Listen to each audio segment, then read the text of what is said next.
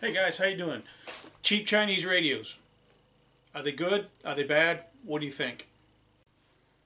Hey guys, this is Tony, KE8CDD. As a new ham, the question that I always had was, what radio should I get?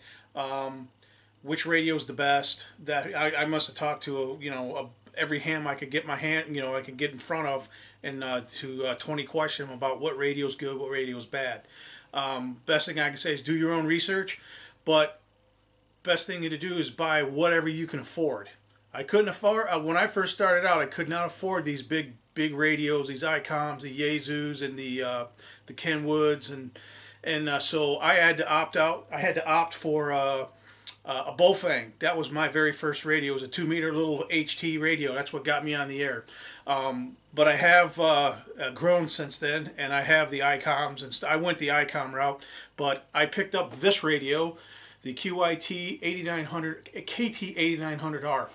I'm going to do a quick unboxing, and I'm going to go over the features and what I like and what I don't like about it. But for a inexpensive radio, this might be new ham's way to go. Anyway, let's get to it. All right, here we go. The unboxing. I'm going to do an unboxing of the KT-800, or I'm sorry, 8900R.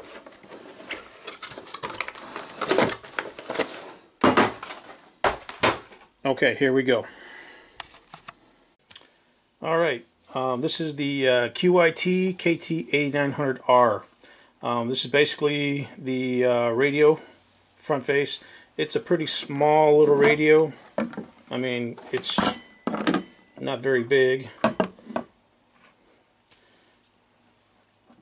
but doesn't take up much real estate in the car when you have it out. I got it set up to be either a mobile or a portable, and I got it powered right now by my portable power box, which is solar. I can recharge solar or by any way I need to, either like a in-house charger or by the sunlight.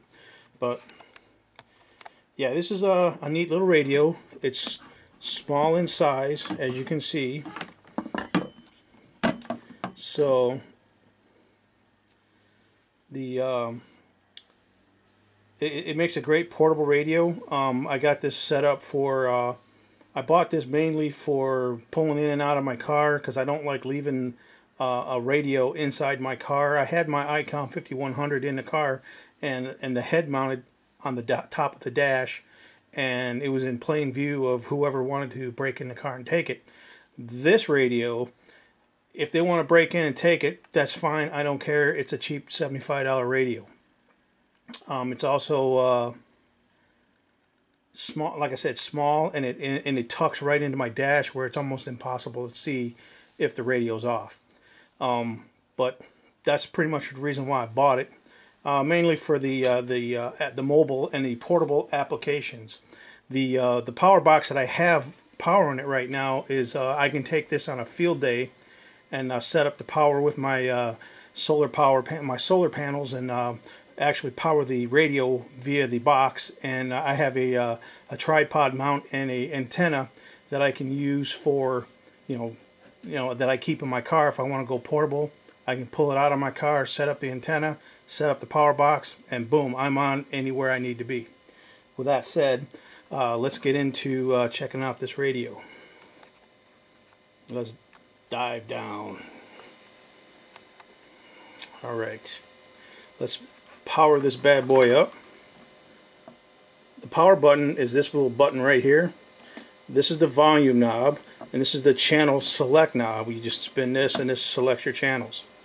Hit power, and on it comes. Obviously the power light, and whenever you try to transmit, the little transmit light will come on. This is like your Bofangs. You got your standby color, blue or purple. It's coming across blue in the camera, but it's purple from the, if you look at it with your eyes. When you transmit, KE8CDD, testing, you see that it transmits the yellow or the orange, and then the standby, and when you receive, it turns blue. KE8CDD testing. Anybody on frequency?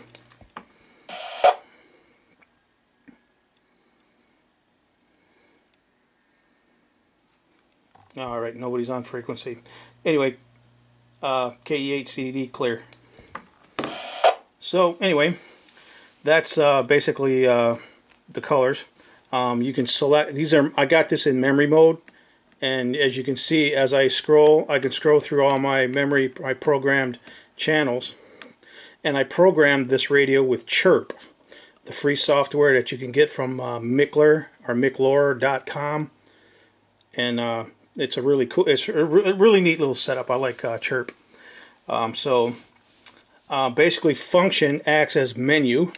So all your menu selections you can dial with this little button right here if you want to set your CTCS receive right here, and your transmit CTCS, which is your tone squelch. And this is your AB switch. Very good, yeah, I can hear them. Switch up. See, receive is in blue. That's, I believe that's 443.1. That is, I think, Northville, our Northville repeater here in the Detroit metro area. This is a 25-watt radio on. That's crazy, wasn't it? This is a 25-watt radio on 2 meter, and 20-watt radio on 440 and the 200 megahertz range. Overall, I pretty much like this little radio because it does what I need. I can get on the air, and it's cheap, and I mean, you can't beat $75 to get on the air with 3 bands.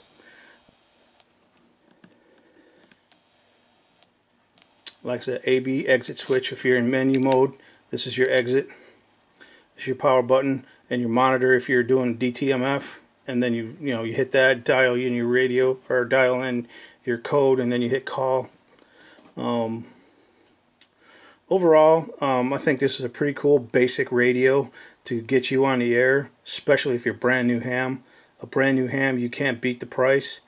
Versus a Icom 5100 is around $400 to $500 right off the rip. And then if you want to mount it in your car, you got to buy a mounting bracket, then you got to buy, and then a mobile antenna to put on top of your. Either way, you still got to buy the antenna, but then you got to buy the dash mount kit. I mean, it's an expense. It's pretty. The Icoms or even all the other portable radios, they're pretty pricey. For a new ham, you can't beat these little Chinese radios. Whether it's a TYT, KYT, Jayuntai, neat little radios. Well, with that, I will say 73 and have a great day.